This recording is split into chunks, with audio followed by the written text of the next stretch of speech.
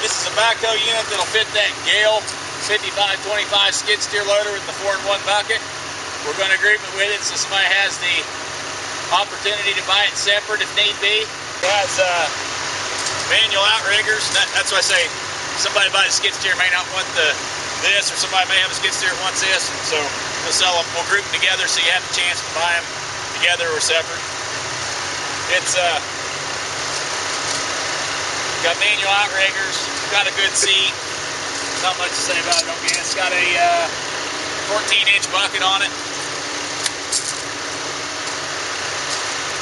Looks to be in good shape. It's got some surface rust, but looks to be an alright little backhoe.